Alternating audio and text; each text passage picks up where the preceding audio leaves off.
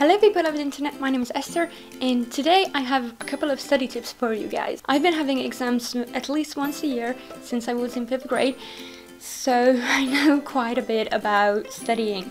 The tips I have are a little bit generic, but I think they are very important, especially if you're someone who's just starting out with exams and you want to know what are the most important things to know about studying for them. So let's get started.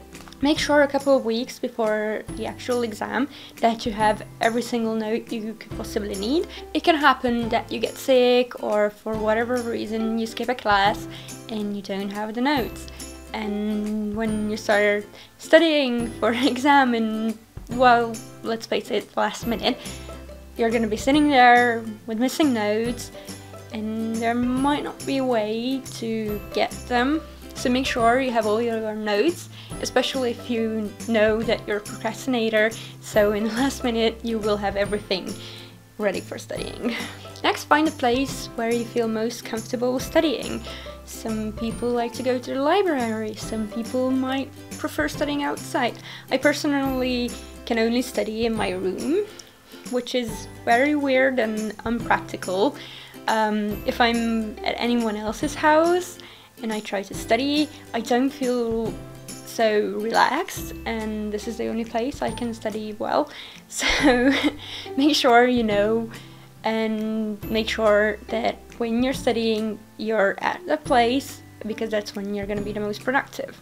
So the next thing to remember is that everyone procrastinates, and it's not necessarily a bad thing to do, but you should know how much you can actually procrastinate. Having a certain level of stress on yourself usually helps performance. Some people work better under big amounts of stress, and some people work better with just a teeny tiny bit or even no stress.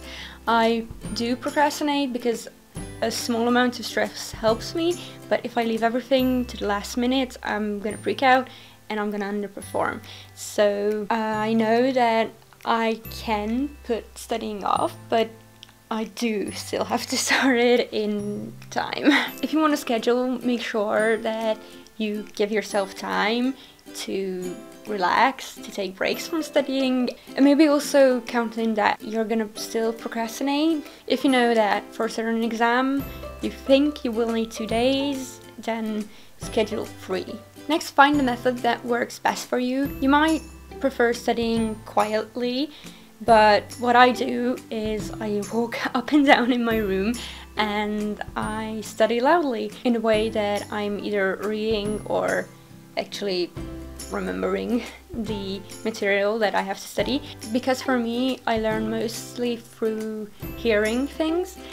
Yeah, but you might be someone who's a little bit more visual, so for you maybe hearing is not that important. It's more important to actually sit down and look at the material. Another thing, that if you have more of a task to do rather than memorizing, like you have to write a paper, then you can decide maybe on having some background noise, maybe some music, or I don't know, putting on a TV. Sometimes it's helpful, but I personally prefer quiet, because any type of music, even instrumental music, makes me more concentrated on the music and actually bugs me that, oh my god, there's something else in the background and I can't 100% focus on my task. However, I can do math when listening to music, but I cannot write anything when I'm listening to music. Also know what type of examination stresses you out more. I personally prefer written exams because they don't stress me so much, and when I'm having an oral exam, I know I will need twice the amount of time that I would need for a written exam, because going in I get so nervous and so unsure about all the studying I've done that I forget half of the things I've learned. It's way more harder to retrieve the information, so I know I need more studying time for that. So I do prefer written exams because it's time efficient and I'm less stressed. Also, before the exam, there are people who say, oh, there's no point in revising, and there are people who revise till the last minute. I personally, what I like is that I don't. I say that I'm not going to revise anymore, and everyone's revising around me, and they start asking questions, oh, what is this? And I get a kick out of knowing the answer, and I get a little bit more relaxed, and I will feel like, oh, good. Yeah, that's good. I actually know everything that I studied. So the feeling of I don't know anything goes away a little bit. My very last tip is something a little bit more practical, not actually studying, but if you have an oral exam, it's important how you look. It's not that important with a written exam, but with an oral one it is, definitely.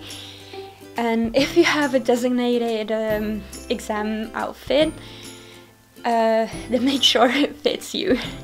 So when I was in high school, we had to wear a uniform to exams. It was a pretty simple white blouse and blue skirt, but when I got to university, the white blouse was actually pretty simple, but it had a double color, which looked pretty weird on its own without the necktie thingy that we had to wear in high school, so I couldn't wear that. It wasn't an issue in the winter because I was wearing pants, but in the summer I tried the skirt on and it wouldn't come up. So I was sitting there like 2 days before the exam and I was like, okay, what the hell am I gonna be wearing? So make sure at least a week before the exam that you try on your clothes to see if they still fit you, because you might have to go out and buy new clothes. There can be other problems with it. Maybe you've accidentally ripped it, or maybe there's a stain on it that you haven't noticed before. So it's just better to know that everything's gonna be okay with your outfit. So I hope you guys liked this video and found it helpful. If you enjoyed it, please give it a thumbs up. Because of my exams, I might not be able to upload either next week or the week after that. I don't know, it's not sure. But anyways, I normally upload every single week, and if you're interested in what I might upload next, please subscribe.